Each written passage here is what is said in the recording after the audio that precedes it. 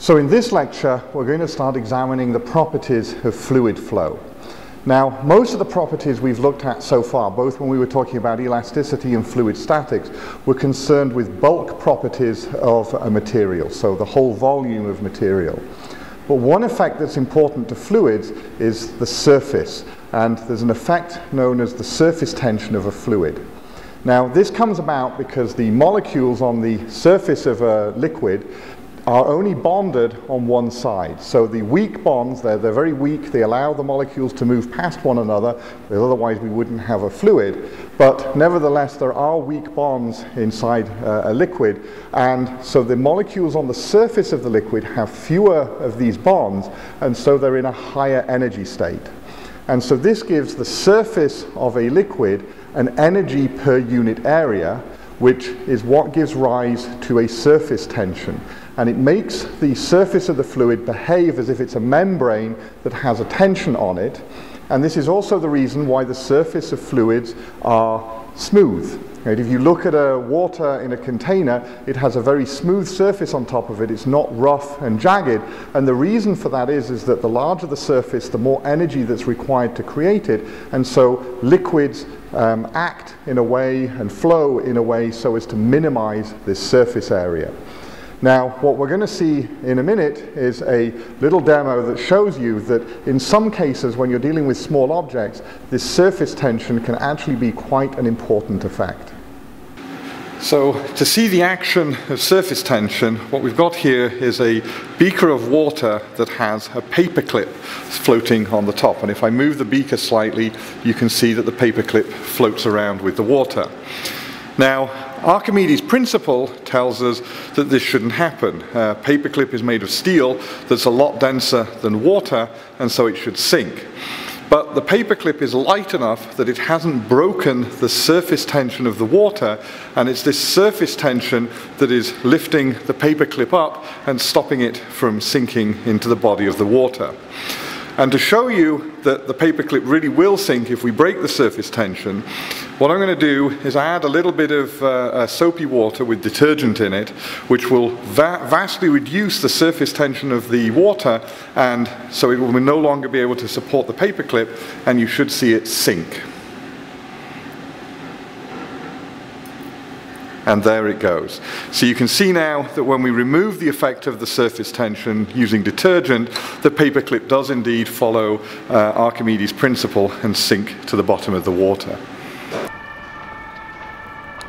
So now we've looked at surface tension, we want to have a look at how fluids flow, and more interestingly, what types of flow there are.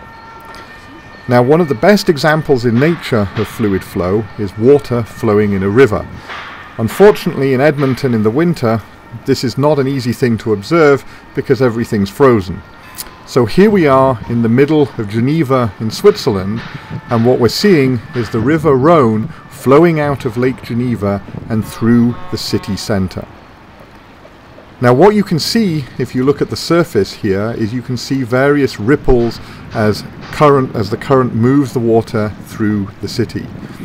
Now, if we look a little bit more closely at where the water flows under the bridge, we can get an idea of the two types of fluid flow that occur.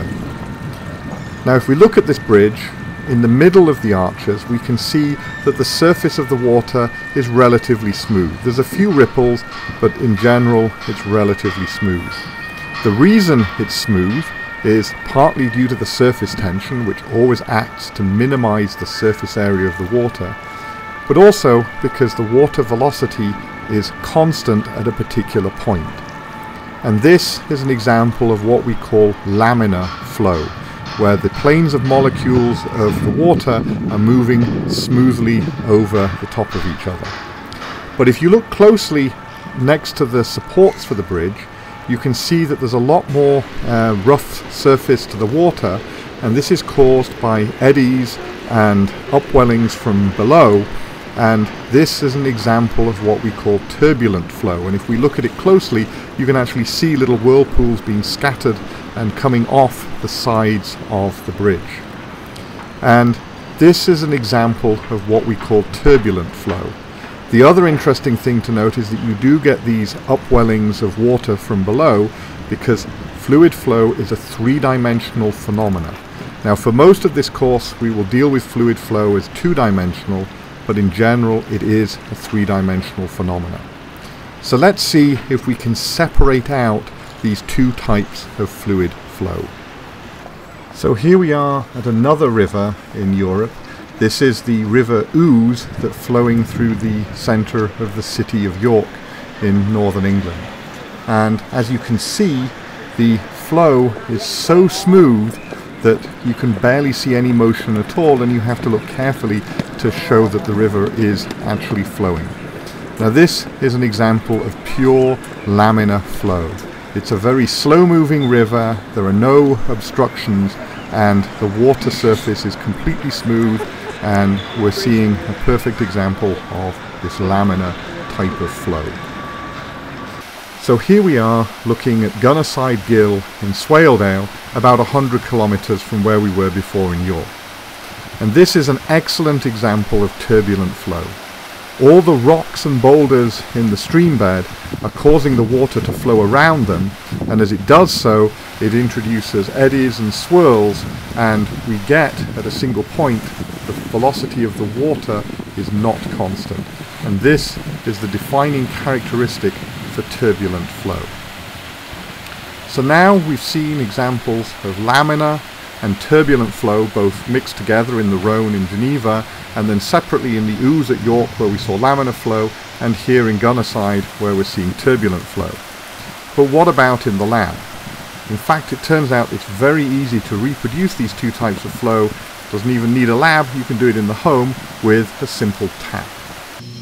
So there are two types of fluid flow, and what we're seeing here on the screen, although it looks like nothing's actually happening, is called laminar flow. And this is where the velocity at any point in the liquid remains a constant with time. And as you can see, it's characterized with a very smooth surface to the liquid that's flowing out of the tap. Now this is the other sort of fluid flow. It's called chaotic flow, and as you can see, the fluid no longer has a smooth surface. It's moving in all directions. In fact, it's breaking up, it's overcoming the surface tension due to the increased velocity of the fluid. But what happens here is that the fluid velocity at any single point in space changes over time and is not a constant. And so this is what we call turbulent flow. It's very difficult to describe mathematically, and for most of this course we're going to be concerned only with laminar flow. So now we've seen laminar and turbulent flow demonstrated both at the home and in nature, and what we're looking at now is another example of turbulent flow in the center of Geneva again, but this one is caused by speed. And what we're seeing is the jet d'eau, which is French for jet of water, which is a 140-meter fountain right in the heart of Geneva on the shores of Lake Geneva. This originally started as a pressure release valve for a factory, but in the late 1800s it was located here and upgraded somewhat. It's now a 200-kilometer-an-hour jet of water that uses electric pumps that consume a megawatt of power to generate the huge jet that you can see. Now this is an example of turbulent flow caused by speed. The velocity of the water is so high that it overcomes the surface tension and mixes with the air so that you get a jet which is a mixture of air and water, and the flow is not constant at a particular point, and so therefore it's turbulent flow. Now the next question is, we've seen all these examples of flow, but how do we describe fluid flow in a pipe? And to do that we have to use certain conservation laws. So let's have a look at a little bit more detail in that on the computer screen.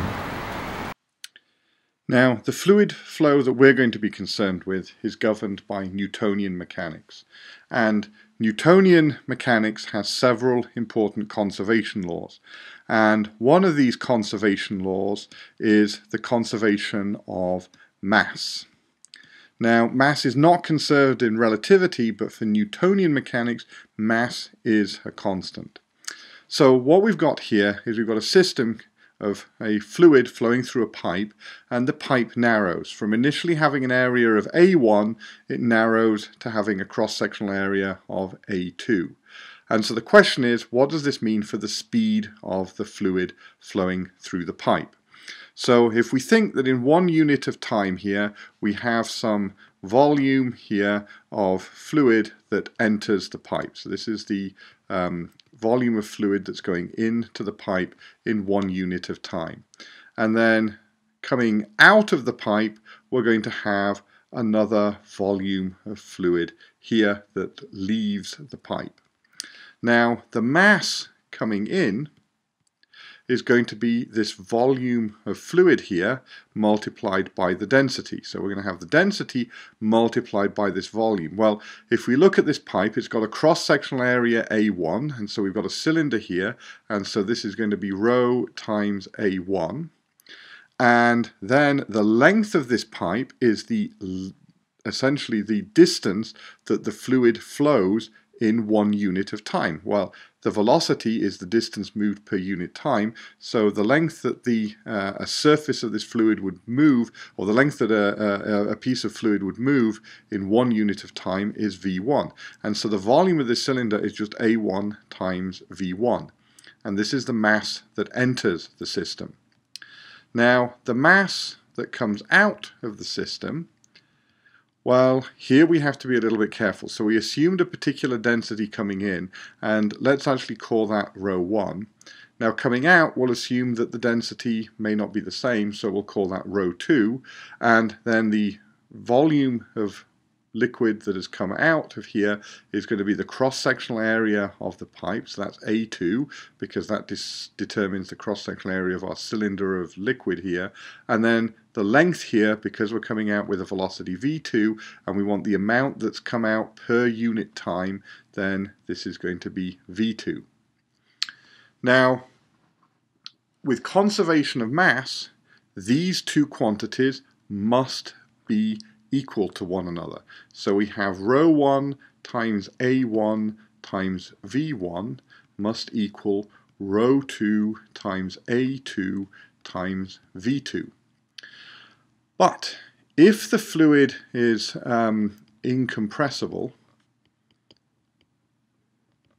and this is typically the case for many liquids. Now, liquids are not perfectly incompressible, but to a very good approximation, they do not compress.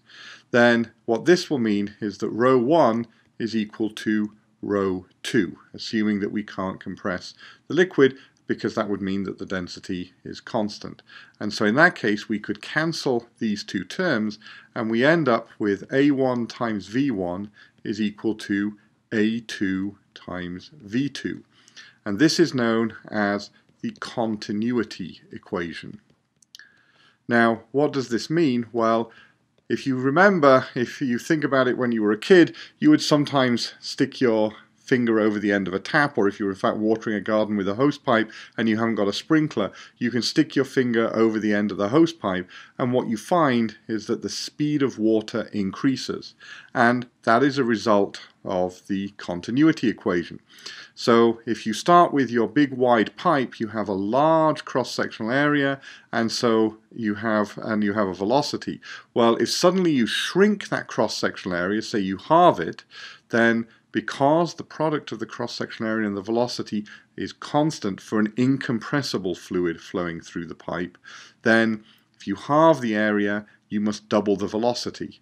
And so essentially that's why sticking your finger over the end of a tap or the end of a hose pipe causes the fluid in the hose pipe to emerge with a higher velocity, because it has to satisfy the continuity equation.